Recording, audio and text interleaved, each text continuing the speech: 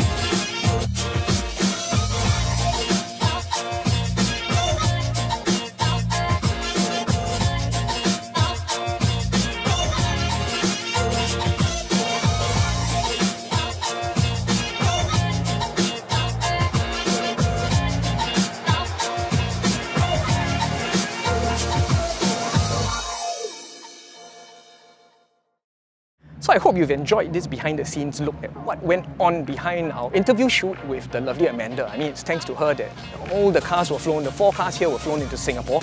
And there's a little bit of good news for local McLaren Petrolheads, because these 4 cars and a whole bunch of other McLarens will be on public display during the Singapore F1 weekend. Of course, the time and the venue are still to be confirmed. Now don't forget, this video is just a teaser to the main interview. The interview, the photos, the story and the full feature will be uploaded to topgear.com.sg.